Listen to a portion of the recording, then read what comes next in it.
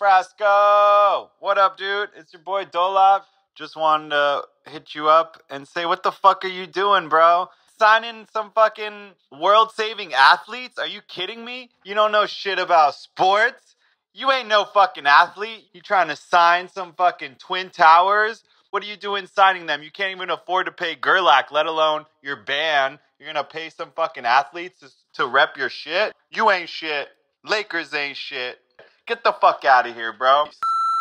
Hello, Andy Frasco. This is Bob Watson with the Mount Union University Sports Information Office. Just got the finalized paperwork for your sponsorship deal with our two 7-footers on the bench there. Looking great. Love the clothes you sent over.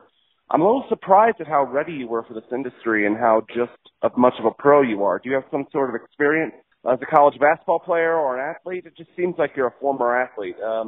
We've never had anyone really understand this industry so well right away. Give us a call back if you need anything. Sorry, I'm texting. You done texting? This is Andy fucking Frasco. So fucking rude. Fuck you, you piece of shit. And we're back. Andy Frasco's World The Saving first Podcast. word from the Potter, fuck you, you piece of shit. Do not edit that out. I feel good about that. I stand by that. How we doing, everyone? Woo! We just did an amazing interview with John, And it went long, and we're on a.k.a. it. Barber, So we don't need to give you one of our from long Disco openings. Biscuits. Yeah, so we're not going to do a long one for you, but It's a long one. This is a long one, and we're not going to edit it because he is a borderline low-key genius. I think he might just be a genius. I think he's beyond I think he borderline. might be one of the I smartest. think I'm a borderline genius. I think he's a real genius. Shut the fuck up, I Nick. said I'm only borderline. Wow, that was amazing. Disco Biscuits. Everyone says me and him needed to talk, and I'm glad he's... In some ways he you was do. In some ways. Some ways you should never meet. I'm just kidding. I thought he was more of a... Aloof? I thought he was more aloof than that. Me too. I've opened for him a few times, but I always just kind of kept my distance with him because he's kind of scary. You know? I also thought he was a druggie. No, I never got that vibe from him. I don't get why everyone thinks like Because he's Disco like, Biscuits is a drug band. well, They played have you dance met music. their audience? Oh yeah, true. Sometimes that's driven by the audience's consumption. True. So we're just gonna go straight to the interview because Barber deserves the whole 90. So Yeah, for sure. Dialed In Gummies is our sponsor for this show. Dialed In Gummies. Hell yeah. Tell them about Dialed In Gummies. Well, for a I'd second. love to tell them about Dialed In Gummies, wouldn't I? I had 4 of them last night. I couldn't What? sleep. You do 100 milligrams of that? 4 of them. That's 40. 10. Oh, you have 40. Yeah. And I've been having problems sleeping. It knocked me out finally. They are solventless. I mean, they're the cleanest gummy out there. Right. Everybody's into eating clean these days. You might as well do it with your THC too, not just your salads. You know what I'm saying? Yes. They taste great. They actually make you lose weight. I'm just kidding. That's a joke. What else? They're homogenous. I actually get fucking hungry after eating those. Man, that's a common thing. Really? Some weed doesn't make me hungry. Some weed makes me hungry. I think eating weed makes me hungry more than smoking it. Yeah, I agree. 100%. I agree. Gets into your body more. Right. I love them. They're delicious. I eat them every day. I stand by them. If anyone ever has an issue with them, you are dead to me. They are my favorite thing on earth. And they're affordable, and they're at Kush Club right now. Yes. Our specific 10. Your specific 10. Our 10. World Yours. Saving. I think it's the band. Let's give it... The band, too. People are here for you, not me. It's fine. I'm like icing. You're the cake. Oh, that's sweet. You're a big piece of cake. Oh, you're so sweet, Nick. I dip you in milk. Ooh, hot. Ew, that was the hottest thing you actually ever said to me. Really? I'm going to dip you in milk. It's kind of hot. I mean, if you're you, yeah. I was eating Oreo cookies last night. I was You dipping were? them in milk, and it was really good. Double stuff, single stuff? Single stuff. I don't fuck with the too Hard much. agree. I like the single stuff too. The double stuff, it's like, get over yourself. Yeah. I feel like an American in Europe. Yeah, You know? come on. We're not communists here. What about just a big jar of this filling? Oh, God. All right, so we said short and sweet, Nick. Short and sweet. Disco Biscuits, Splice, Tech. Yeah, this The jam band everything. team. We talk about AI. We talk about Fights. Him Punching. and Brownie fighting. Yeah, We talk good about fights. music. We talk about operas. We talk about his tech companies. This is amazing. Yeah. If you don't know who, I'll even do the intro right now. Let's just kill it all right Do now. it. Barber, guitar player of the Disco Biscuits. Everyone, you know the Disco Biscuits in our scene. They are a transy, disco, trans. Trance, not trans. Oh, no, yeah. Trance. They're not transy. God, Yes. I love you sometimes. Yeah, I can't. I'm dyslexic. Are you? Or do you just have problems pronouncing stuff? I think I'm just stupid. You're not stupid. I hate when you say that. You just don't know a lot of stuff. Okay. Yeah. Ooh, you think I'm smart? I think you're very smart. I just don't think you know very much. Okay. But I think you're very smart. Okay. Does Let's that get make back. sense? Thanks, bud. Yeah. So Barber's the guitar player of the Disco Biscuits. This is one of my. This might be one of my favorite interviews. Margaret Cho was pretty badass. Phil Hanley was pretty badass. But this one, because I know him, this one might take the cake so far for the year. I don't think Barber is interviewed a lot. No, I've hardly ever seen him be interviewed. The only thing when I did the little research was something from like 3 years ago. Yeah. Well, this interview is sponsored by our boys, Repsy.com. They're back. They're back. Repsy.com. Go grab yourself a talent booker from the internet. How important is a talent booker, Nick? Very important. I also saw another service they were offering the other day that I'd like to highlight. What? They're doing this thing where basically if you're a frat or a sorority, I guess, and you're the social chair, they'll work with you directly to make sure you're staying within budget and meeting all the because I guess there's probably a lot of rules and stuff that goes with that shit. Yeah, because you know frats are getting in trouble all the time. Yeah. Like erased. I think that's a good service to check out too. I love. Oh my god, and they're helping out all the bros. Yeah, they're helping. Let's go. Finally, frats. Let's go. Finally, good to see some frat boys having. So, if you're in a band, if you're a frat guy running a frat, or a sorority girl running a sorority, if you're a wedding planner, independent venue, musician, comedian, candle lighter. Maybe like your gig is you just light candles. Like a Catholic altar boy? Like a Catholic altar boy. $30 an hour, I'll come. Who would pay to watch that? Old ladies? I don't know. I kind of think it's hot. Yeah, well, you think everything's hot. Okay. Sign up for Repsy.com and get situated. I mean, it's tough times right now. How hard is it for you to get a gig? It's impossible. Yes, I know. Yeah. Well, it actually is hard, but so sign up for Repsy.com before we go on right now. Repsy.com while you're listening and sign your band up. Or they rule. It's free to sign up. Yeah, and they're OG and they're back. You can't lose. You don't give them money. I knew they weren't going to be gone for long. I knew like this hiatus they took, something happened. But I knew they'd be back. They're smarter than that. Let's go. You know who else? You know who else went away and came back? Who? Jesus Christ, our Lord and Savior. Not saying they're Jesus, but we should also pitch. We got a lot of your voicemails, FYI, last week, which we love. We think we got like 20 or 30 of them. Hilarious. And good advice. We'll narrow them down those next week. But if you want to send a voicemail, if you want to talk shit, if you want to ask advice, if you want to anything, ask us on a date. We had a girl who said, "Is Andy single?" Yeah, that was kind of hot. I texted her and said no. I sent her a picture. Well, of myself. I'm a single man now, so holler at her. Okay. Right in the ad, huh? Here's the number. All right, what's the number? 720 area code 996-2403. Just leave a message. It's just like any other phone call. So 720-996. 2403. Go send us a voicemail and let's hear all your weird thoughts. You want to give me love advice? Give it to me. If you want to give Nick love advice, I'll take it. I don't care. Yeah, Nick will give love. He needs a love advice too. I need all kinds of advice. We all need advice. You just want to send me your social security number and your bank account information, whatever. Yeah, if you just want to talk shit, we'll listen and we're going to put it on the podcast and we're going to talk shit right back, right? We'll see. All right. Maybe. Ladies, Chris, play some Disco Biscuits while we get ready for this interview. Yeah. Key of D, baby. Are they a D band? Probably E, I would guess. Yeah, cool. All right, guys. Enjoy Barber from the Disco Biscuits, and we'll catch you next week. Bye. Wow. There he is. Yeah.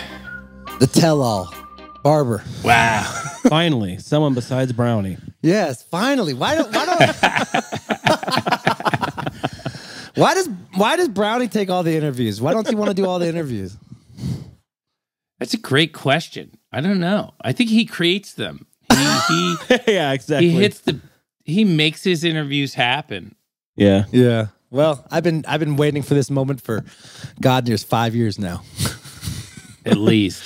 How long have you been doing this podcast for? 5 years. This is season 6. Season 6. Wow. Very Look, beginning. you guys are in seasons. You're such like television personalities. We're professionals. Look at us, 2 podcast stars. Yeah. Shooting stars. Barber, you have a podcast too, don't you?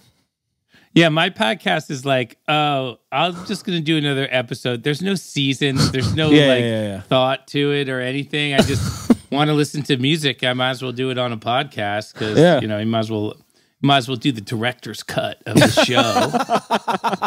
The Tarantino cut. So yeah, exactly. I got a couple things I want to start with. First off, let's go. Your younger life.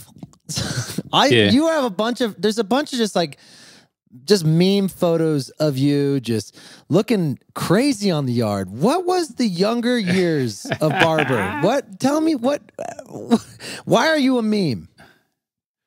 Well, I was the last person to get a cell phone. There were 9-year-old kids with cell phones before I got one. And I really, really took the idea of being a traveling minstrel to heart. Yeah. And I used to go into the hotel rooms. I climbed Mount Estes in Colorado. Do you know where that is? Yeah. Past Fort Collins. Yep. With an acoustic guitar on my back. And I was just like really that guy for a while. And I used to just not put shoes on for weeks at a time on the road, like walking in and out of truck stops with bare feet. God. People would be like, "What the fuck is wrong with you?" And I was just like, if I'm going to step in glass, let it happen. And it would just never happen. And I was just like, all right, I'm not going to put shoes on if I don't need to. And I used to just really grizzly up. You know, I was lacking in it was just like I was just really into that bohemian thing. I was just really into it. I don't know if I was lacking anything. I was very happy in those years. I was just really into like writing songs and playing guitar and just chilling out and just being in a jam band, you know? Who'd you look up to that was like living this vagabond life?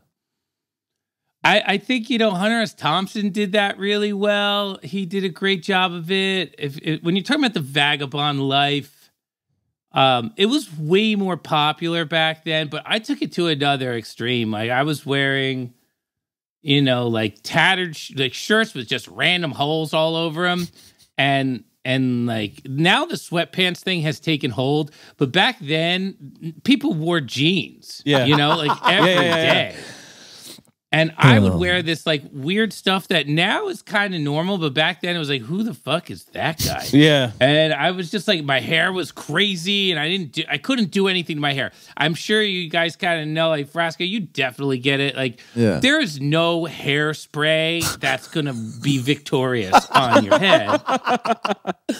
You know, I mean, even Aquanet, which is like nuclear warfare hairspray, didn't do much for me. Yeah. So I was just like in that for a long time, and everybody in my little bubble was totally happy that I was in it, and everybody outside of my little bubble couldn't get in touch with me because I didn't have any phone or anything like that. Were you picked on in high school?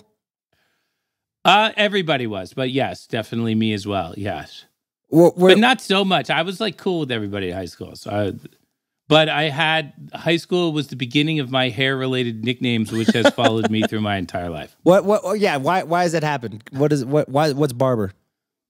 Barber is a hair-related nickname. Barber was when I was in college. I didn't know anyone. I was a bioengineer, so I was breaking. I had this lab coat, right, and had my name on it, like the Barber Seville. And people would come to my room. I didn't know anybody. I was in Philadelphia. I didn't know anybody. So I would go to the liquor store and I'd buy this like $5 cheap ass vodka that you get in the super gallon because I had a dope fake ID. Yeah. So I would go buy a bunch of this cheap ass vodka, and then I would be in my room. My roommate moved in with some old upperclassman girl the day he started school. I don't know how he met her. He like literally got there. I was like, hi, nice to meet you. He's like, hey, I'm moving in with this girl. And I literally never saw him again. So I had my whole place to myself. And every once in a while he would like show up and rob me and then leave. And then, and so I had, my roommate would just show up like once every couple of months and just like steal stuff and then leave. And I never saw him. He didn't go to the same class as me. I literally never saw the kid. And then, And so I'd have this chair, and people would sit in the chair, and I'd pour lemon juice and vodka in their mouth, and then they would get up and do a trick in the room, and that was the whole process. It's true. The rumor is true. Yeah, that's a drink called a haircut, and so everybody knew who I was. Like a month into school, I had haircut. The line from my room was legendary. Like it was like 1,000 kids. I went through like 5 of those giant jugs of vodka every Thursday night. And then I would, everybody would be, and then all the freshmen would get all sauced on haircuts and then go hit the campus. So we would do that from like 8 to 10. And then that was how everybody met me. I didn't meet anybody doing that. I met like 5 people, but everybody knew who I was. And that nickname has stuck with me for my entire life. Do you regret it? Nah. Do you like it? Nah, I could care less. How much money were you making during that? Oh, it was free. It was a free process. Cost me $60. Cost me $60 a Thursday is what it A lot of cost. social collateral gained, though. So Nowadays, I charge for that shit, but back then I wasn't so wise. You know what I mean? So what do you think, looking back at it, why do you think you're doing that? To get friends, or were you lonely? I don't know. I just cooked up that stupid idea just to like have people hang out. Yeah, I don't know. I had this whole room to myself. I didn't really know anybody, and we didn't have cell phones back then. So how do you talk to your old friends? Like, how do you can't call your parents. You can't. Yeah, not that I would have, but you can't. There's no one. You can only talk to the people in your that you could hit with a rock. Right. You know what I mean? Around you, and that was my way of bringing people to me, so I could eventually meet some of them and figure out who's who and la la la. When did you start playing music? I was playing music from like age 4 or 5. I was playing music from very young. I had an alto sax when I was 7 that I played. I loved, and then I got a tenor sax when I was 8 or 9, I think. I loved the tenor sax with that low G. We played. Hell yeah. We used to play "She Works Hard for the Money." You ever heard that song? She works hard Yeah, oh, for yeah. the money. So hard and I for used to be honey. the guy going burp, burp, burp, burp, burp, burp, burp, burp, burp, burp. And that was literally my favorite thing to do. I still miss that level of joy in everyday life today. And then when I was 13, I talked my mom into getting me a guitar, 12 or 13 or something like that. So it's been a long time. I put the guitar down many times in my life. I've put music down many times in my life because I've spent so much time making music, playing music, doing the thing that I've definitely I've had these times where I put it down and then I always end up picking it back up again for one reason or another. What makes you burnt out about it when you're having those moments of I gotta quit this? Well, I mean, in high school, I got burnt out on it for a little bit because what was I doing? I was playing in these bands and going to parties and we were playing other kids' parties. Yeah. And we were playing songs, we would play and what we were doing was great. We'd play You Enjoy Myself, and we'd play Pearl Jam songs, we'd play Chili Pepper songs. We were playing stuff that was probably too hard for us. I think if we went back and listened to it, we'd be like, wow, this guy's needed to practice or something. But the kids really liked it. The kids at the party loved it. But then I put the guitar down and be like, wow, the party's over. And in those days, the party went from 8 to 12 or something. And then parents came and picked everybody up. And so I was missing all the fun. Yeah. And so I was like, well, why am I doing that when I want to talk to all these people? So I did. So I put it down for a couple years in high school. And then in college, I picked it back up again because I met some cool musicians. I wanted to play with them. And that was Brownstein and Sammy, the old drummer. And then we kind of started the band from there. So it kind of went from there. I think in the back of my mind, I knew we were going to do stuff like this. I think I remember telling my parents that I was going to be a musician, and they were mortified. Yeah. So it was always there. The question is, am I doing it this month or something?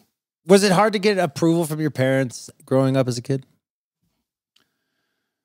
Yeah, I think so. What was it like?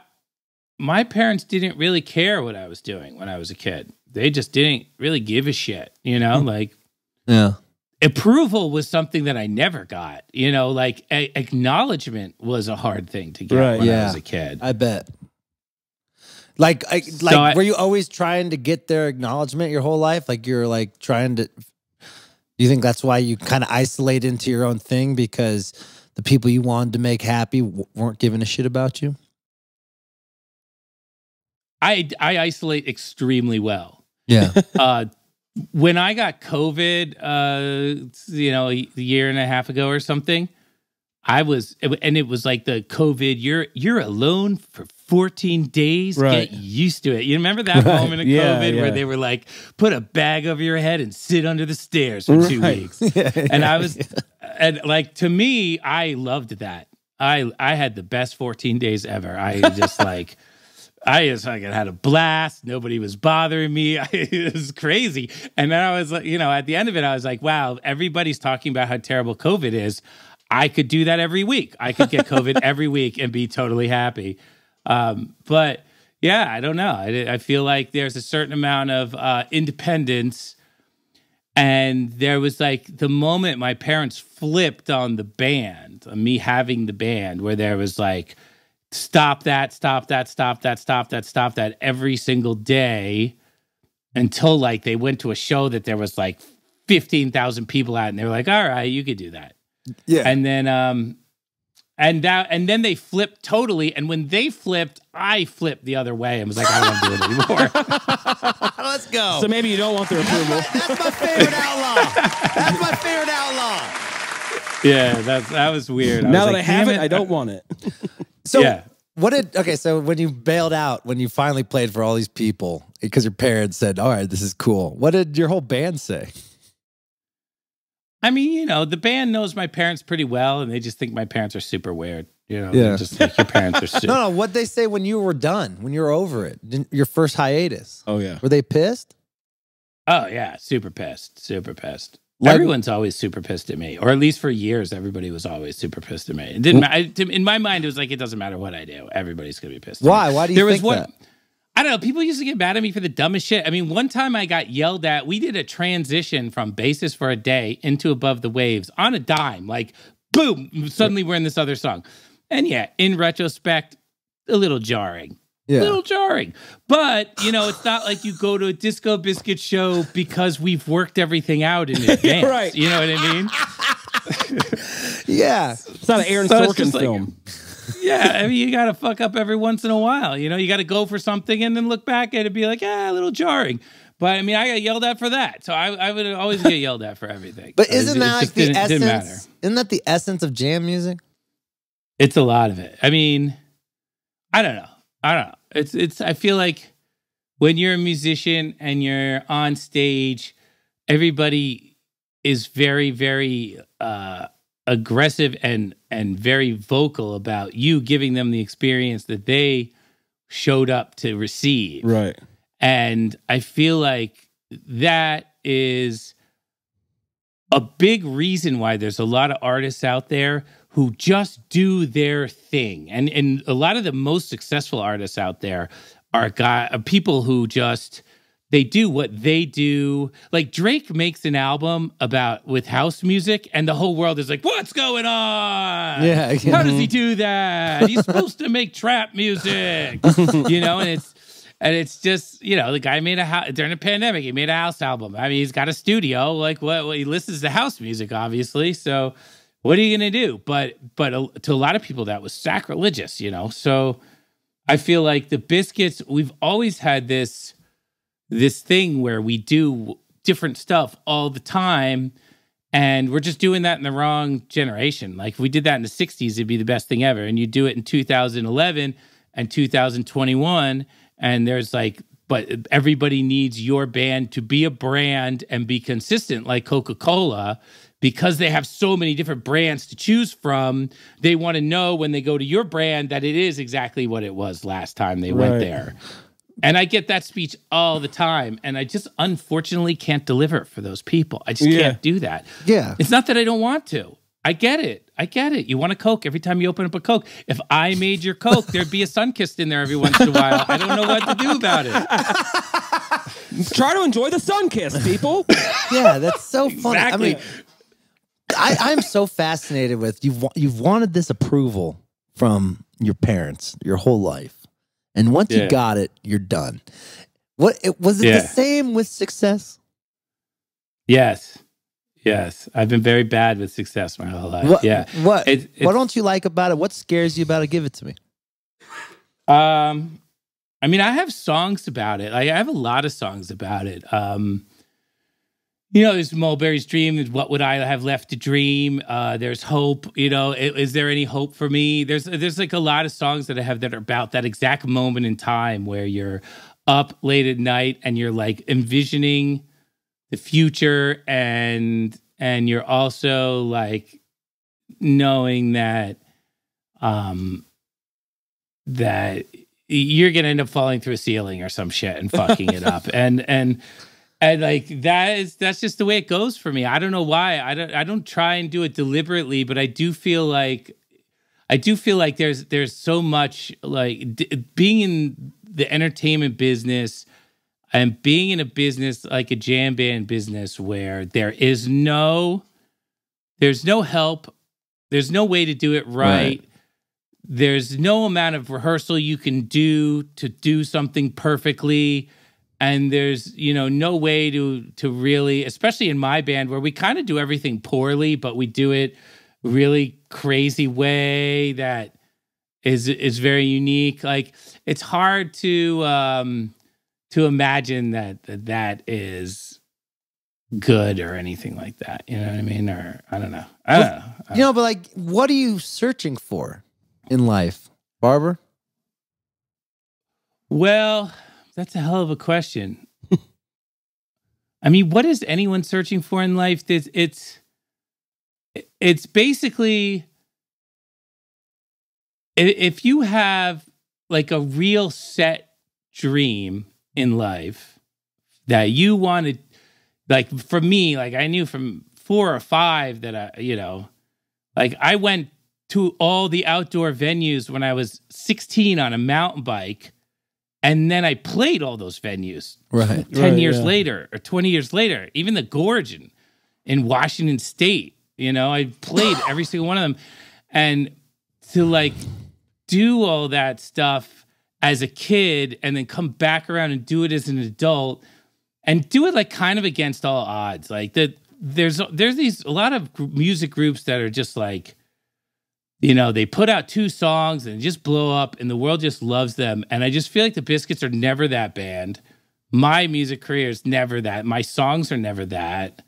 And so I just was kind of like willing this whole thing to happen. And it has a little bit of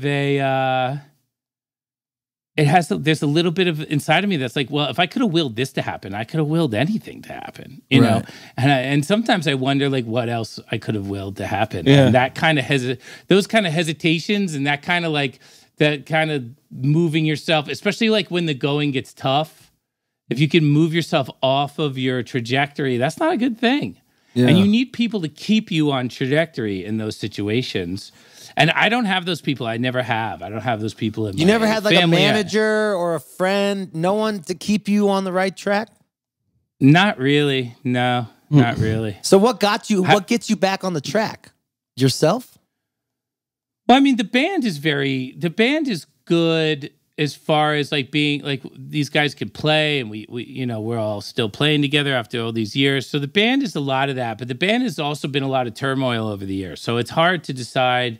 It's like, how do I stay on track? I don't know. I don't know. It's a great question. I've done a lot of things in life. I just have done a lot of things. I was like a computer programmer at a high frequency currency exchange. Yeah, that's what I wanted to talk about. For a couple years ago, like I've done a lot of weird stuff. Yeah, and interfaced with a lot of different kinds of people. And I just I like that at the end of the day. And I feel like it's really bad for your career. Like people say shit to me like, how are you bringing the Disco Biscuits back after all these years and la, la, la. And it's just like, I never thought of that. I never considered what I'm bringing this band back to. I never even thought of that once. I was just like, you know what? I wrote a lot of music while I was doing other things. And I kind of want to play it at Red Rocks instead of like in my bedroom. Right. And I bet you the Biscuits want to play it too. And then I called those guys and they were like, yeah, let's go play it at Red Rocks. And we did. And so it just seems like I don't have that perspective of the world where I see what I look like standing on the planet. Yeah. And in some ways it makes me very blind. Well, that's okay because it's your life. And like, this is like this idea that we only could have one career is kind of bullshit. Yeah. And a lot of people are, yes, and people fucking hammer me with that. I hate all when the time. people say like, oh, or, you know, good at a lot of things, but not a master at something. Jack of all trades, master of none. I'm like, I hate that saying. I hate that fucking saying. I'm sorry I'm good at multiple things. How's that bad? Yeah. I mean, look, if you're like Tom Brady, if you want to be like Tom Brady, maybe you can't. Right. Yeah. Take your eye off the ball, you know? Like maybe you can't. And, you know, I'm pretty good musician, but like even, I don't know if I don't know. Like music is such a lonely job sometimes. Yeah. You know, like how do you do what Jerry Garcia did? It's, like I thought about that so many times when I was coming up. You know, Jerry used to do a tour with the Grateful Dead where who knows how much acid they were taking, right. you know? Yeah. Right. And it was twice a show, at least, minimum. Like, who knows what was going on in the after party? And then Jerry would get home, park that set of luggage, pick up another set of luggage, and go out for 9 more weeks with the Jerry Band. Yeah. Oh, my God. And I was just like, you know, I don't know if I could do that. That sounds crazy to me. Yeah. But in 1974, it might have been the coolest thing to do. You know, what Sure. were you doing? You know, but I don't. It seems like people make different choices that suit them, and I mean, he can't touring code around the either. country. You know? Yeah, you really got to be into like. Also, like, you know, a lot of musicians are smaller than me, so traveling is easier when you're smaller. Oh, you mean like physically, like? Yeah. Oh, yeah. A lot of Oh, yeah. musicians I thought he meant like they're not as famous, so they have to travel. You just mean like they're shorter than you. Yeah, like literal physical size, like dimensions. Like if I was to FedEx you, how big of a box would I need? Yeah. A smaller You know box what than I mean? you, for sure. Yep.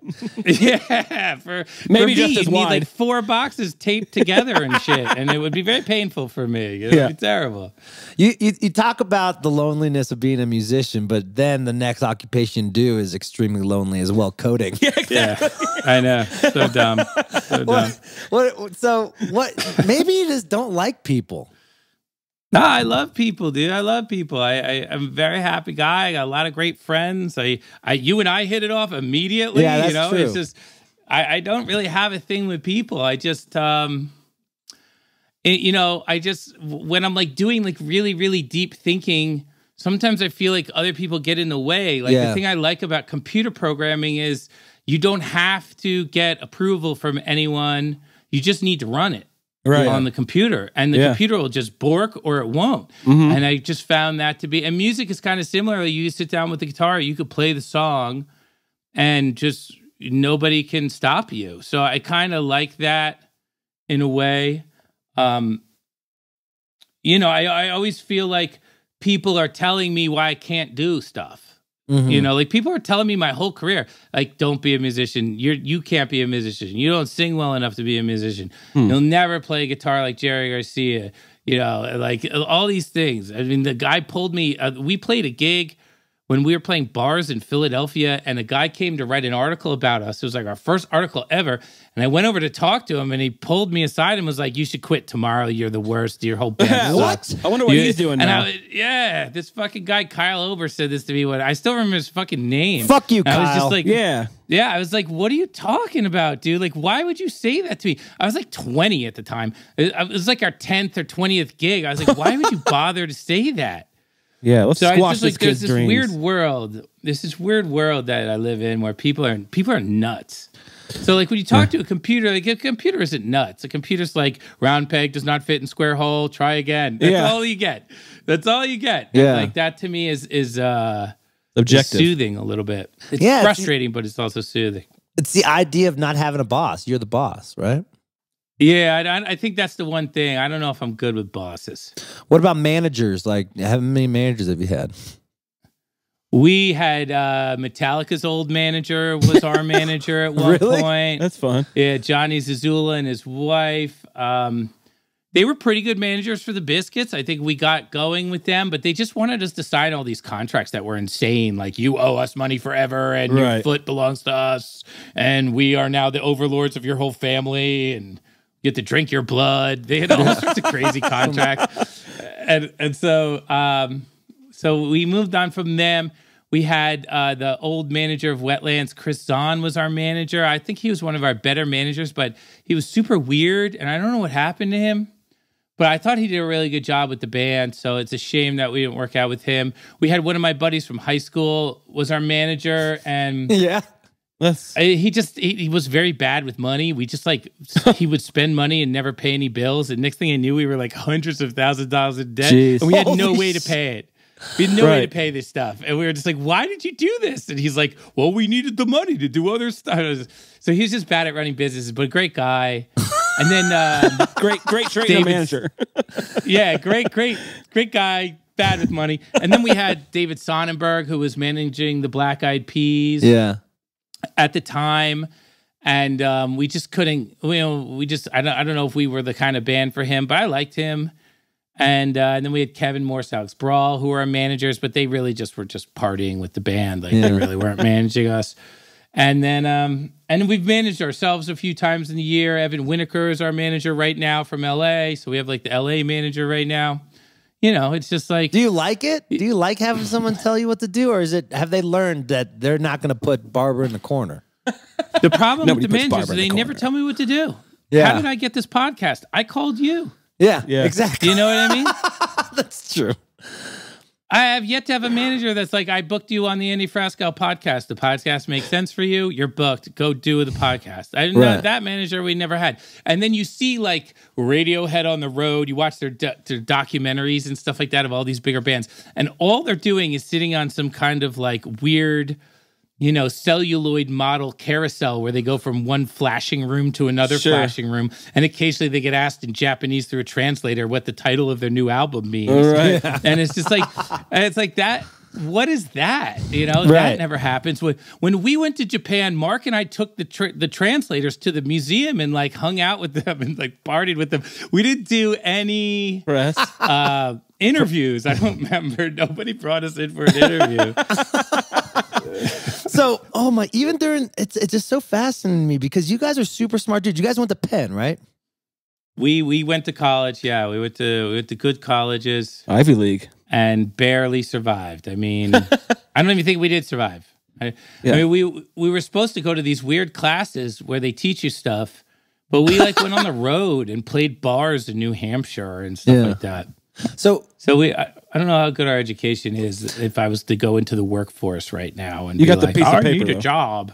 Yeah, but like you still made that work while doing it. It's just the type of brains you have is pretty remarkable, Barber. Yeah.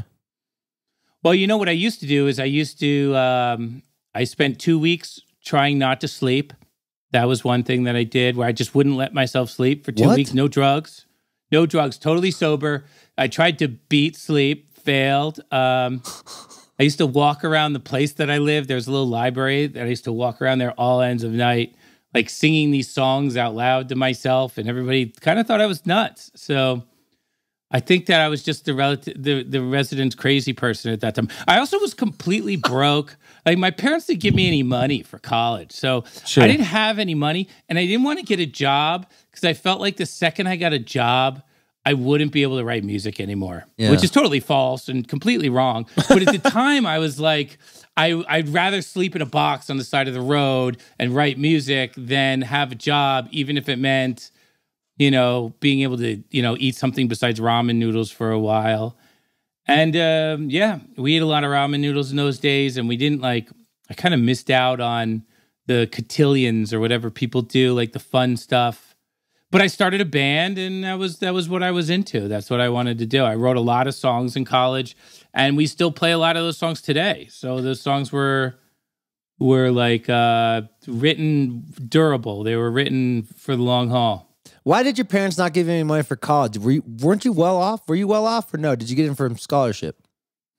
I mean, my dad was to his credit, because he never really made a lot of money ever in his entire life. He never had a decent year. He never made any money in the stock market. But that guy saved and looked after every penny that he got. And so he definitely was the reason I was able to do these kind of cool things. And it wasn't easy for him to do it. So I give him a lot of credit for that. But he didn't have any extra money for me to go take and spend on beer. Right, right. We didn't have TV in my house when I was a kid, which kind of might be part of the reason why I'm like such a good guitar player, or so at least comfortable on the instrument. Right. Because like I was playing guitar from a young age. There was what do kids do in their house? They watch cable. I never had cable. I didn't have cable till I was 28 years old, and it came with the apartment that I was living in. And so, it's just like that was my caveman. Barber, you're a caveman. Yeah, it's kind of grew up in the middle of nowhere. There was only you could only see like 2 houses from where our house was in the middle of the woods. There were deer everywhere. We would just leave the doors open, and our dogs would just run in and out of the house. Like we didn't even have to close the doors, and so the dogs just like lived on the whole area, like the whole part. And I would walk to school, so I didn't even really do any. I just leave the house in the morning, and I would go feed myself and go to school and come home and play guitar and go to bed and then wake up and do it again. I might not see my parents for like 6 days. Wow. Like who knows where they were. What about what was your relationship with your mom? Me and moms are cool. Like she's very cool. She's a scientist. She was she's very smart. She was basically just I don't know. We get along really well. I think I take after her a little bit more than my dad. And are they divorced? Or are they together still?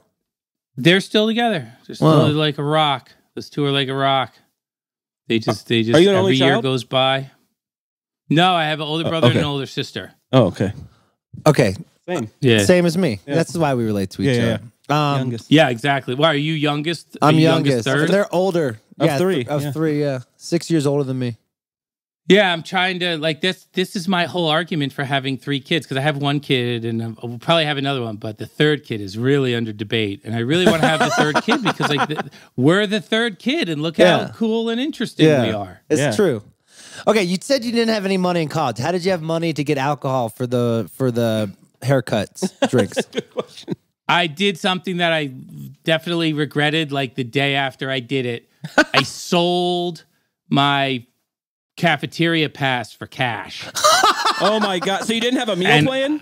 I immediately regretted it the very next day. When I tried to sneak into the cafeteria and they were like, get the fuck out of here. And I was like, oh, I fucked up. No meal plan the whole year. Yeah, I had like $700 in cash, but now I had no food. And then I had to like scrap from there and figure out what to do to get money, because I was going to eat at least $700 worth of food. And so, I just started scrapping. You said you were good with numbers. Why didn't you feel like you wanted to like be good at money?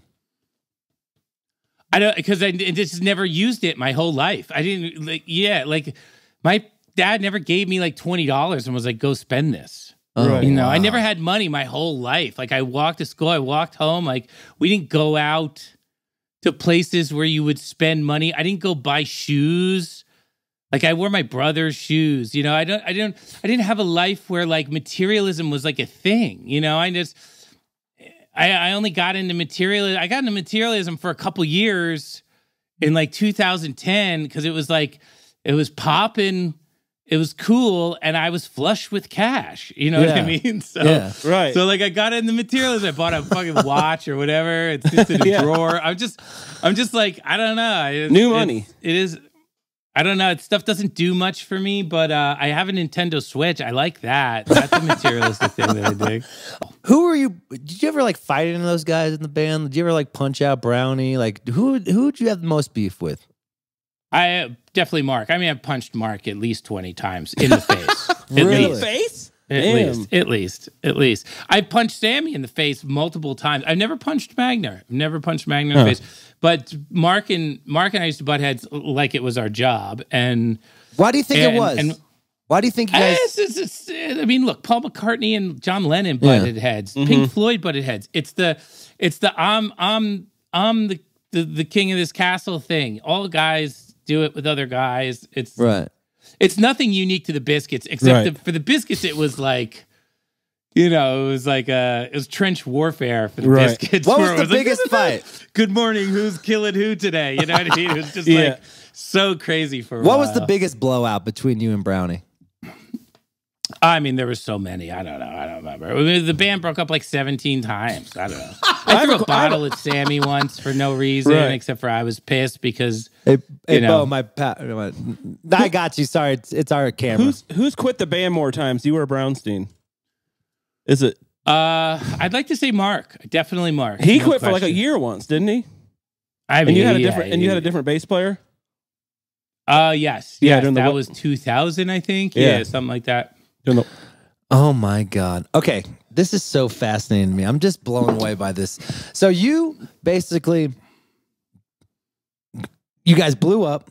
You were over it. Yeah. You came back, and then COVID, and now you're back at it. Why did you? Yeah, literally, we announced the band's getting back together, and then like 38 days, 38 days later, everyone in the music business gets fired by the government. You know what I mean? Set break is not over anymore. Set break's over. Get in an ambulance and drive in circles. Right. For a while, So let's go to this hiatus years when you went into coding and stuff. Right. Was the band pissed? But no one was going to tell me because they'd been pissed at me about so many things in the past. They knew I just wasn't going to listen. You know what I mean? It was like, what do I care? What do I care? Did you guys have enough money to like? It wasn't as big of a financial issue. It was more about playing as a band. Like, were you guys okay financially for you to take the hiatus, or was it kind of like the livelihood was like on stop for a second? Oh, I mean, I was loaded in those years. I mean, the band still made money because we didn't cancel any of the shows that I didn't have the balls to cancel. Like, I didn't have the balls to cancel Red Rocks. Yeah. Right. I didn't have the balls to cancel the Man in Philadelphia.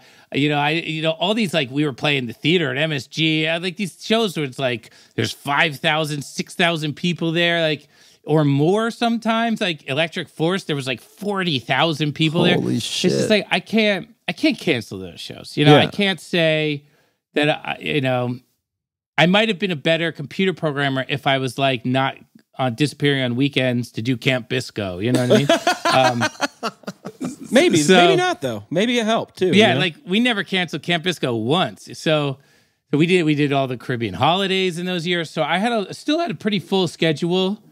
And I was getting paid really well off those full schedules because those were all the money dates. You know? We canceled the ones that were like, Cincinnati on a Tuesday. Yeah. Cincinnati. Love Cincinnati. But the Tuesday night shows anywhere in the country don't really pay that great. Right. And so we were making great money off of that. Plus I was like starting companies and building this like crazy code where I was getting paid very well to be the idiot in the room, basically. Yeah. And I don't know. I was raking it in those years. Okay, so what gave you the vision that you wanted to code? Give me it. I was working with a buddy of mine when I was in the band, and he was building me stuff that I was just kind of like saying, oh, this would be dope. Can you build me a computer program that writes all my... Like, the way that I wrote set lists was always very much like, okay, we wanted these songs, we want to have in a rotation. These songs we played last time, we don't want to play them again, but we just want to play one of them in case somebody was at that show. They'll recognize one song, but they don't know the band. So we would do one song, repeated from last time we were in Cincinnati, and then we would have a rotation of songs going on where all the songs are fresh. So, and I was just like, why am I doing this? Like, why am I sitting around figuring this stuff all out? Computer would do this in 2 seconds to spit out the whole tour for me. Right. So we built that, and then we, and he did all the code, and I would just ask him to build stuff, and he would build it, and then we would work on it together, and we did a bunch of stuff together. And then he made a company called GroupMe, which is like a group messaging app. He made it at a Biscuit show, like how to keep in touch at a Biscuit show. And then they got funded and they went and made that app. And when he made that app, he's like, I can't build any more of your dumb ideas because I have a job now. Yeah. I was like, what about my dumb ideas? What about the half done ones? And he was like, you could do them yourself. Just teach yourself how to do it. Right. It'll take you a little while, but you'll figure it out.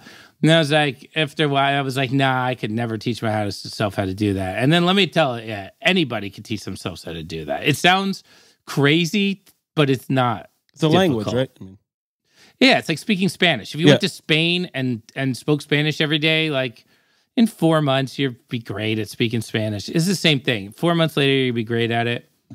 And that's it. So what was the idea that you thought was the best idea of all of these half ideas that made you want to finish it?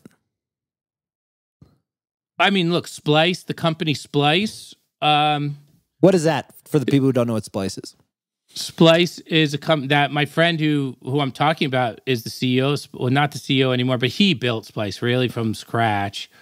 I like kind of coaxed him into doing it because I thought it was a brilliant idea and just really worked hard to try and get him to apply his brain power to a problem in the music business, which is what I was thinking was, man, wouldn't it be great if this super smart guy would help musicians, you know, because super smart guys are always doing things for people, but rarely do musicians get too much benefit from, you know, that stuff.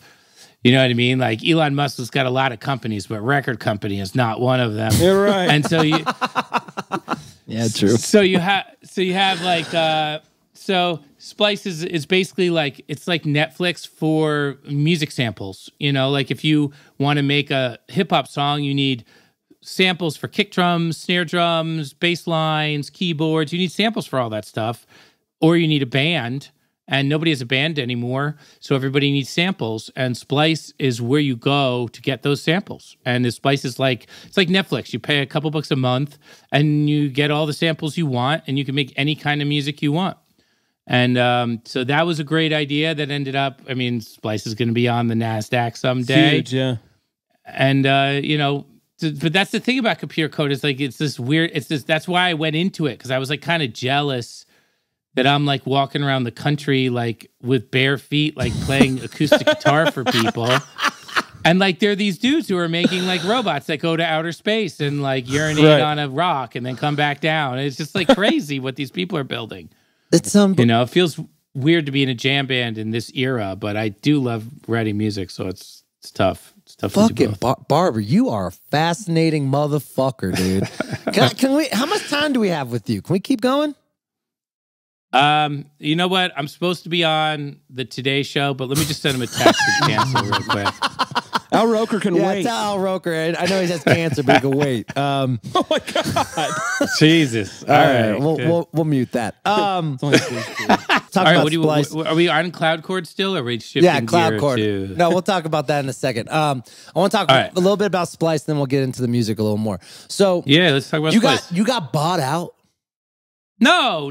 I still own a piece of the company or whatever that means. I don't know. I'm never going to see that money. Who knows? You know what I mean? I'm not. I don't know. It is what it is.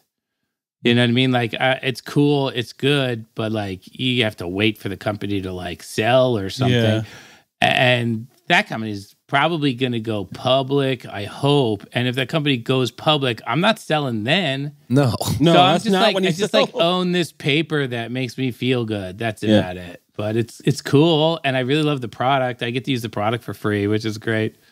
Does Mark get jealous? The product's amazing. Does Mark get jealous that you make more money than him? Probably. I don't know if I do. Mark has like 9 jobs. Mark's makes a lot of money. He's got Lively. He's got 10 other bands. I don't think I've ever... We made the exact same money for years, and then Mark made more money than me because Memphis was like on a compilation or something, and he wrote Memphis, so he got a big check for that. And that was the only time we ever didn't make the same amount of money, and he made more money than me. So he probably always makes more money than me. Okay, I'll clap to that. Shout out to Mark. I mean, look, I'm not great at making money. I think I've proven that over the years. I just do what I do. Yeah. Are you still CEO of Couch Store too, or do you still work with that? Yes. Yeah. What's that? Couch Store's dope. We did the New Year's shows. We broadcasted everything. I mean, I don't know. I wouldn't call myself a CEO because I wake up that's and just write what it was on music your all LinkedIn. Yeah, I put that on LinkedIn just to throw people off the scent a little bit. I mean, if you put on your LinkedIn like I'm a professional guitar player, people just block you for no reason. Yeah. Okay, I got a question. I got a couple questions. I have a lot of questions. This might be a 2-part episode. We might have to do another one of these because I have a lot of things we need to talk about. You might have to be the special. Studio. Yeah, you special co-host sometimes. Do you get? I mean, I would do the in studio thing. Next time. Yeah, when you're in Denver, for sure. Yeah. So I feel like you're one of the first wave bands who really embrace electronic music. And no one gives you the credit for it, which is bullshit. Do you get pissed off at these guys who are ripping you off all the time? Yeah, all the time. All the time. I want to send them all cease and desist letters. All these other... What's Sue Sound Tribe? Yeah, I mean, everybody's... I don't know. I also feel like, in a way, that it's kind of the one little... it's the one little award that we get as the Disco Biscuits is that we're very, very emulated band by the newer generation. Yeah, for sure. Every one of the newer jam bands has their Disco Biscuit mode. Yep. They all have a fish mode, and now they all have a Disco Biscuit mode too. So I feel like it's kind of makes me feel like maybe we've been listened to and been making good music, at least among the musicians and stuff like that. Yeah. But like the Biscuits were the only ones doing techno jam party for a long time. Right. We just kind of like were too early in that when the techno thing happened, people were aggressively against the instruments that were used to make normal rock and roll, like guitars and string bass. Right. And all the real techno guys that came up kind of eschewed all that stuff and refused to use any of those instruments and just went straight electronica with it. And we're like, Kraftwerk is our biggest influence, was like the thing that everybody would say because it was like cool to say that or something. Right. And like, so we're trying to make techno with these instruments, but these instruments are not used anymore. So it's kind of interesting. That was one thing where I wish we would have made more of a switch and just kind of moved past the instruments if we really wanted to make like proper techno, but right. What about are you the type of guy that cares about having his flowers? Like, does that something that you care about? People giving you the respect you deserve, or do you not care? You just do your own thing. I don't think we're ever gonna get it. I'm not gonna like sit out and like expect people to care. I mean, I feel like I've gotten some flowers over the years. Like we want to jammy and like I've hung out with every musician that I ever idolized as a peer, which was something that was really important to me when I was younger. Was like, I met the guys in Fish when I was like 15, but then I met them again as a musician, and that was big for me. I really enjoyed that. I met all the members of the Grateful Dead besides Jerry as a peer, and it was very cool. So that was something that I liked. I just don't know if we're like a consistent brand to like wow people on the level that you need to be musically, and I don't know why we don't do that, but it just doesn't happen. I guess I don't know.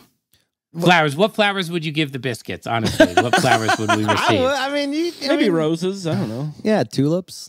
Colored tulips. I got a lot of roses and tulips in my day. Yeah. I feel pretty good about it. It's like life has been pretty good, and we've had a long career in the music business. I guess we could win a Grammy at some point, and that would just like legitimize our whole position. Maybe, I don't know, but you know, what else is there to win? I mean, we won a Jammy when they were jammies, and then they stopped doing that. I mean, I think maybe that's something you could do. Is like, you're pretty good at making a show, and you're a personality that's larger than life. You could bring back something like the Jammies, where people like it's an award show, but for live musicians. Right. We'll shoot it on Couch Door. We'll put it on Couch Door. We already have the award show too. We have the award show. Yeah. What do you like? What do you like better? Do you like playing live or being in the studio? Well, I used to be terrible at being in the studio, so I always like playing live better. But now I'm getting really good at being in the studio because I do a lot of practice.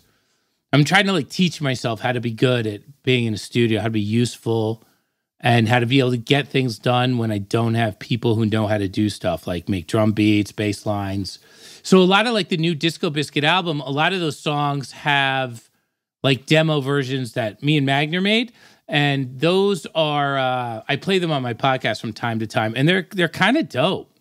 Like I might actually put them out because they're very electronic and they're a little bit different than the band version, but they're still really good. So, that's like more production in the studio is kind of coming in the future, I think. What do you think your next get off the track per se idea is? Like, how you did the coding? What's the next one? I think for that's you? Baba G is my next get off the track idea, honestly. Yeah. Oh, the DJ set? Yeah, the thing I did at your show. I liked Remember it. how, fucking excited I was about were it. It's just stoked. like, it's like so weird and random, and no one else in the world is doing it. And like, those are the kind of ideas that I end up like diving into a little bit too aggressively. What is it? Is it different than like a regular DJ set then, or? If I play a song that's a song that like let's say, like, what do you listen to? Just ABBA, or do you listen to any Just other ABBA? kinds of Actually, music? yeah, you nailed it. Just ABBA. So if I played like an ABBA song, it would be not ABBA. No one in ABBA would be in the song. It would be me recreating the song live on the spot. Cool. Just like if you sat down with a guitar and played a Bob Marley song, it wouldn't be Bob Marley. You'd Exactly. be recreating the song. Baba G is the same thing, and nobody does that. Everybody who DJs, they just go to, Apple iTunes and they buy an ABBA song and they play it for you. And me, I would perform it in a way. So I feel like that's kind of like maybe because I sat in LA when I was living in LA, man. I sat in studios all the time, and I was probably the most famous musician in most of those studios, and I was the least talented one in every single one of those studios. It was crazy. And so like people know how to do these things, but they just don't have the tools and technology and somebody to figure out how to make it work for them. Right. And I think like when I get deep into Baba G and like I'm like creating stuff on the fly, like playing a piano or something, that like other people are going to be able to do that as well, and potentially a lot better than me. And it's going to be wild to see what happens. So it's like live looping in Ableton kind of for a lot of it, or? Yeah, but I don't use loops per se. I have ways of getting around the loop. To me, the problem with live looping is the loop. It's repetitive. Yeah. Yeah, like the system has to breathe and has to think musically. And so I'm like building little things to go into Baba G that make that happen. Okay. Which is like the sauce. That's wild, the yeah. sauce. Oh, my God. That's cool. Tell me about your times in LA. Why'd you move to LA? Well, I started a gift card company that did online gift cards. What? I started a company called It's On Me. It's still in business today. They do, if you ever go to a restaurant website and you see the little button that says gift cards and you click that button and a little screen of gift cards comes up, I made that. Oh, my God. And when you buy something on there with your Canadian money, our system would handle that. And I got the United States government tried to hack my computer system as a security measure to see if I could be trusted, I guess, because we were like, our gift cards were starting to be used in casinos in Las Vegas as a form of money. And if you go into, there's only so many things that are legally allowed to be used as a form of money in a casino. Right. It's cash, chips, player cards, and my gift cards. Let's go! And so, whoa, that's wild. Clap to that. And so to get approved by the Las Vegas Casino Commission, they hire some like Russian troll farm to hack your shit. That makes sense, like though, literally, and they don't tell you when. That you pay them money. You give them This is how it works. You give them $25,000. That's a lot of money. That's a lot. And then you never hear from them again.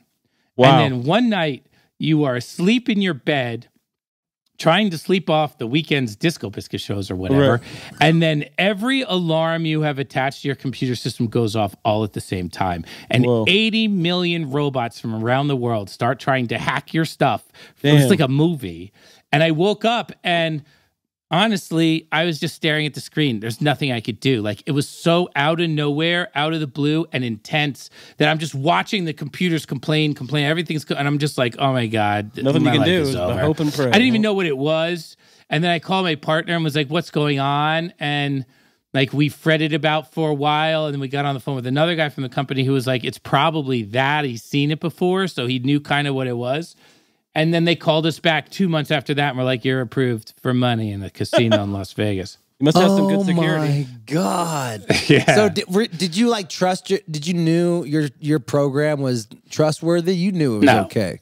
No?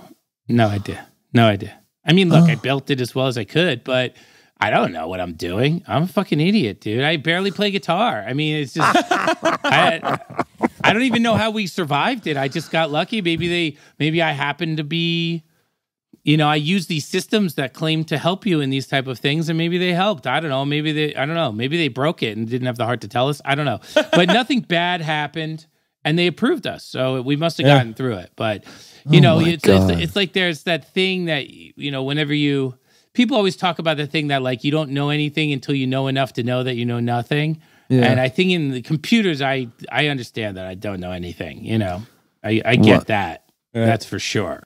Oh my God! So tell me about this hot air balloon, this rock opera. Why did you want to do a rock opera? Can you explain exactly what a rock opera is for people who?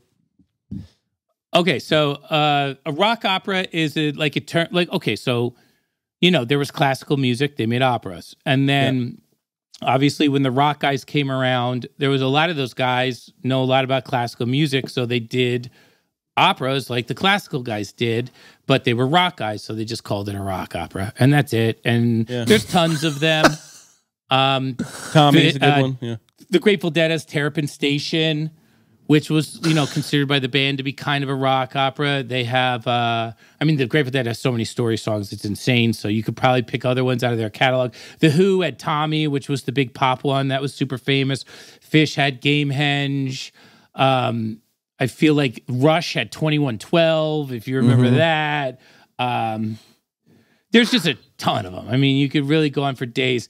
And I was starting the Biscuits out. I had a lot of music sitting around, and I didn't know what necessarily to sing about.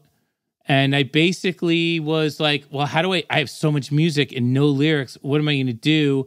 And I was like, maybe it's time that I write my rock opera. It seems like every other artist who is worth their salt has a rock opera that they wrote around the same age that I am at that time. So I had this one song called Hot Air Balloon, which was the last song, In a Hot Air Balloon, that last song, which was like me kind of doing like a Bob Dylan song. So it's got that like weird rhyme scheme, and it's very picturesque story. It's kind of like a Dylan song. And so I just had that song, and I was like, you know, this song, I could write other parts of this song and put them over some of this other music. So if you hear like a song I have, like Bizarre Escape, which was like all the like Middle Eastern style music licks I had lying around packed into one song with the like him sneaking through town part in it. And then I just got deep on that because I wrote a beautiful love song called Fiddler, which set it up really nice. And then I kind of wrote a song about my girlfriend at the time because I was paying no attention to her and I was writing all the time. And so I wrote Very Moon kind of about her, but it was really about the character and the story. So there's like a lot of parallels in there. And the next thing you know, I had a rock opera. And you would think I would have made like a great album with that rock opera and stuff like that. But I feel like people hated me more for the rock opera than they loved me for it. Yeah, weird. I feel like it caused a lot of problems. Like people were like... Brownie wrote one too, right? He wrote one right after that. Yeah, he did. He wrote Chemical Warfare Brigade right after that. He got jealous. Which is... I mean, his is cool too. I mean, I helped him write his. His is pretty cool too. You know, everybody, it's easy. It's not hard to write a rock opera. I mean, I just finished the space opera that we're putting out in May or April. Oh, cool. And it's a good thing to work on a larger piece of work because like every day you can wake up and hustle on it. And like, you don't have to sit around figuring out, oh, what is this poignant moment? You know, or you don't have to do the thing that all the LA guys do, which is like, you know, and people did this like right in front of me. And I was just like, what is wrong with you? Where they would like, listen to the top 10 songs on the Billboard and write down what each song is about. And then be like, which one are we going to write today? And I'd just be like, what are you guys doing? Like write a song. But people do that because if you write a song about, you know, if you use that as like a guiding light and maybe you get your own story out that way. I don't know. But it just seemed very much like it felt like a very clout chasey way to write music. But if you have like a nice space opera story like I have with the new album, you have you could sit around and be like, okay, I need this song, I need that song, I need that song. You could listen to all the different music you have and match like interesting pieces of music that you would never use for anything. You could fit them into these little situations, and it becomes very, it becomes big after a while. You're like, wow, I can't believe all those different things fit together and creates this big piece. Wow.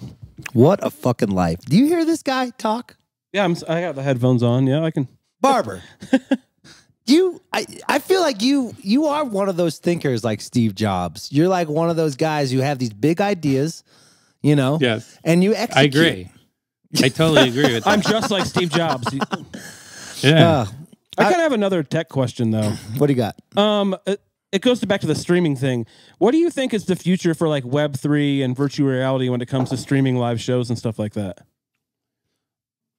Well, I mean, look, Couch Tour is I built Couch Tour, and I know a little bit, but it's pretty easy to build a streaming site. I feel like I'm surprised there aren't more of them, but at the same time, it's a lot of work and it's very nebbishy, so you got to be up for that. I think Web3, obviously, there's a big hype circle. It works really well, but I just feel like the powers that be, like, why would they want Web3 to happen? Yeah. And I just feel like it's cool that it's like, it is the future on some level, but I really feel like the problem with Web3 to me is it's like the gateway drug to complete fascism. Exactly. The second cash disappears. That's exactly what I think. Yeah. Like the second cash disappears and they say like you control your Bitcoin, but the second they turn off the internet, you don't control your Bitcoin anymore. Yeah. You know what I mean? Exactly. Yeah. So, if you had a suitcase full of cash in the 70s, you could run, and like you can't run and the second that you're to cash, it's over. So I mean, people are like in love with Web3 and stuff like that, and I get it, but the people who are going to control that are not. It's the people who control things that might abuse the power of control are going to control that stuff if it gets to the point where it's ubiquitous. It's going to make them lose money. Yeah. So it's kind of scary to me. I feel like Web3 is very scary. I feel like AI is very scary too. I mean, especially like next month, there could be a music AI bot that's out, and it could and that thing could make a space opera in like 9 minutes. You know what I mean? I mean, it took me a whole year to write this damn space opera. Yeah, you can definitely have a bot write you chord changes and lyrics right now. Like I've seen it in the chat stuff, the GPT. Or but those chord changes are so dumb. You know what I mean? Yeah, they're bad, but they're gonna get better probably. They are gonna get better, and then once the robot figures out how to watch your brain react to the music that it's playing you, like I'm retiring on that day. Like when they're like, our robot looks at the crowd and puts frequencies into the speakers that adjust your face while you're staring back at it. That's the day I quit the music business. It's gonna be like exactly. You know what I mean? It's just like, how am I supposed to compete with that? Exactly. It studies your face using an algorithm developed by TikTok, and it uses the wideness of your eyeballs to decide whether or not it should keep hammering you in the face with bass lines. It's just like, oh no. It only has millions of years of society to learn from. You're okay. Yes. I mean, I mean, they already have like AI rappers and stuff like that. So for sure, it's only a matter of time. I got about another 3 years. Everybody, all musicians, we got like 3 more years. So if you're gonna write a good song, write it tonight. Because Well, Barber, it's been a pleasure. Thank you. This is round one. Round one. Round one. I love it. I love it, man. This is great stuff. And I just wanted to say, because I've never been on a podcast that I've been able to say this, but I'm a listener of this podcast. I've listened to at least 15 episodes. I listen to you guys all the time. I think you guys have great chemistry. Thank you. And I just really like you guys interview people that I know, and it's fun to hear everybody talk. And I'm a big fan of this podcast. Can we call you sometimes? Can we call you in sometimes when we have questions about the AI and tech and stuff? Can you be our tech advisor for the World Saving Podcast? Yeah, I'd love that. Any excuse to fly to Colorado, that's a good excuse for me. I mean, I'll come out there, hang out. We could do a Zoom, but if you want, no, you should come over. Come over here. It's always better in the studio. Come over. Let's hang out. Let's be friends. Let's go eat some sushi. Let's be some buddies. I don't know if you eat sushi. Maybe hack something. I don't know. Yeah, I'll go barefoot with you. Walk through the pillage. You know, I'll go you on don't a have mountain. shoes on right now. Yeah, I know. I'm wearing shoes. Sorry. I'm I a mean, shoes look at guy. that. Yeah, I mean, look, he didn't get the memo. Friends, He didn't get the Barber. memo about the shoes. It's fine. He didn't get the memo. It's okay. All right, buddy. Well, thanks for being on the show. This is just round one. This is Appreciate going to it. be a lot. This is going to be a lot. You're gonna get sick of us pretty soon here. Okay. All right. Well, yeah. But make sure you keep listening. Make sure Well, I think that. Who's up next? Who's coming up? What's Margaret going on Cho, next? I think. Margaret Cho. No, really? Yeah. I interviewed her this morning. It was amazing. I love wild. that. I love that. Look at you guys, dude. It's I'm happening, into that. bro. Let's go. So For you're still doing sure, a dude. podcast? Where can people find your podcast? Touchdowns all day. It's Touchdowns All Day. It's on all the normal podcast networks. I'm about to do episode 50. I did, I was doing it like every couple of weeks, kind of not on the year level of frequency. 'Cause I don't know how the hell you do that. It's amazing. But I do like once a month or something like that, or maybe once every 2 weeks. But like then I was in the studio every day finishing the album. So now that the album is done, and basically I don't, there's two levels of done for the album. There's you can hear it, and it's on all major streamers. And we're almost there. But then there's, I don't have any songs on a piece of paper that aren't written yet done, which is where I am at. I need this next song to be the best song. And I'm over that level of anxiety. So now I can go back to having fun and making podcasts and, traveling to Colorado for no reason, skiing and stuff like Punching Brownie. Look at you, punching Brownie. We're getting I love punched by Brownie. Brownie. I love Brownie. You never know. You never know. Has he ever like hitting you really hard? Feels like he can't really hit Oh it. yeah. Brownie has caught me in the face a few times, but that was when we were kids. That was we don't do that anymore. We don't punch each other anymore. I mean, look, people had to stop. People sat me down and were like, "You need to stop punching things," because my hands would break, and people would be like, broke your "What hand, are right? you doing? Your had to get a hands are your sub. livelihood." Yeah. Don't answer this. Just wink at me. Have you ever had a threesome with Brownie? Oh no! I'll answer that. Definitely not. And is the reason Have we never? I don't think so. I got to think. Have you about never that. punched Magner because of the height difference and you feel bad? Yeah, I would. If I punched Magner, I would just probably hurt my shoulder or something. I don't know. You need Tommy John surgery after that. No one ever punches down. You got to punch up. Yeah, punch up. or up. even. Or even. Or save. Yes, exactly. Yeah. All right, Barber, go figure out world hunger or something. We'll talk to you later. I started a new business during the pod. Later, buddy. Thanks Later. for doing the show. Later. Yeah, love you guys. Love you too. Later, man. That was fucking awesome.